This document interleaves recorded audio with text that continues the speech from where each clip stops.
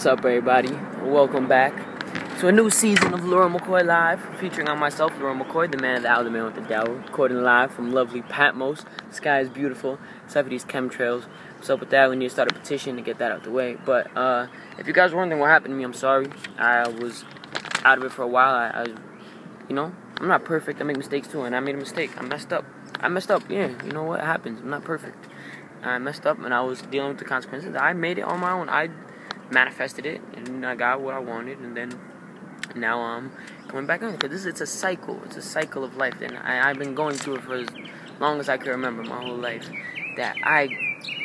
There's good and there's bad. So I do good, I do really good, and you don't want to overexert yourself. I'll start eating. I was like, what? I'm not eating meat, wheat, dairy, nothing, and I'll do it good for like 7 to 10 days, and then after that I'll be like, yo, I just want to get like a slice or something. I want to get a halal plate with some shawarma, lahma, dajaja, everything. And then I start eating all crazy meat and then cheese, and the next day, bam, bam, bam. Or I'll slowly, you know what? I'm not eating meat, wheat, or dairy. I'll just eat some wheat. So I'll just have some bread, or I'll just have some cheese, and then it's slowly, then bam, bam, bam. Then 7 to 10 days later after that, the initial 7 to 10 days, I'm all back into it again. So I do good, I do really, really good, and really, really bad. Because the higher you go, the faster you go, you're going to come down. And so I have to just do good and stay good. Don't, you find something and you want to do good. Don't overexert yourself, because you're going to burn out yourself like that. And I always hear it, and I never whatever doesn't happen, it happens. And that's what happened to me. I had it so good that I thought that nothing could go wrong. And the instant that I did that, I messed myself up. And that's life.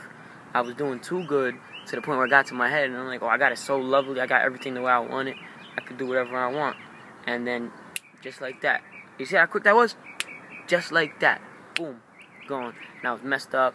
And, I was happy. I was thanking for everything. Thank you for this. Thank you for that. Just thanking, the creator of everything, because a lot of it, I don't know. I'm not a, religious person. I don't say, yeah, we'll do this, God willing this. It is, yes, God created us, but we have free will. So I don't put anything. We're the creators. In the physical, we manifest things. We create things. So that's how we do it. I put it on me. So, yes, thank you for creating all the world. Thank you for creating me and everything around me and all the stuff that I have to enjoy, this food and these people and everything.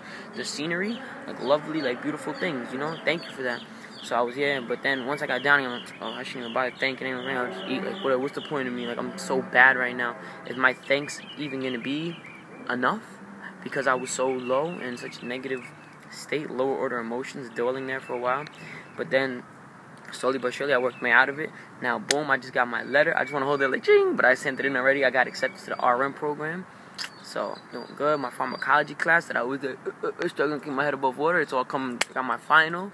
Next week, I could write down on a piece of paper. Oh, this is not the piece of paper. I could write down everything on a piece of paper I need to know about diabetes, all the different drugs, all the insulins, type 1, type 2, oral hypoglycemics, mechanisms of action, adverse effects, all that I got it down pat. So everything is really looking good for me right now. So now I'm feeling good. But I don't want to, go too high, because then I know I'm going to crash. So I just need to find that good and just balance out right there. And it's the cycle of life. If you go too high, the faster and higher you go, the quicker you're going to drop as well, the lower you're going to go. So we have to overcome that rhythm. It's one of the 7 universal principles in the Kibbalah. All the higher teachings of the world. It's that rhythm that you go with this and you go with that. You have to overcome that and find where you want to be and stay right there. Stay right there. Just do it little by little, step by step, day by day. Don't overexert yourself, because you're gonna blow out yourself emotionally, physically, mentally, all those ways. I was so high, and when I crashed, I didn't have it. I didn't want to do a little more quick to spew my negativity out into you. Even if I wanted to, I was like, yeah, but. And that's another thing, that's a little side note. I'm going to probably end this in a minute. Those healers, that's really true, in people healing you, or psychic, whatever you want to call it, that there's truth in that. Those healer people that can heal you. But if they're not correct within themselves all the way, and they work on someone else, their badness from them is going to go into you. So you can actually get worse repercussions from that. Then, so you have to be very careful with that. You have to make sure, if you're ever getting spiritual work or anything kind of healing like that, kind of shamanism, you have to make sure that those people are pure 100% all the way, because if any little bit of negativity, they will send that into you, and that's what will happen. So yeah, step by step, work to get yourself here, and then you want to go a little higher, and then then you're at the top, and you're steady. There's consistency. That's what I have to work on, consistency, and that's key. Consistency is key, and I love y'all. Be easy, my kneesies. Masalama. I'll see you later. I'm McCoy. Deuces. Not the horns. Deuces.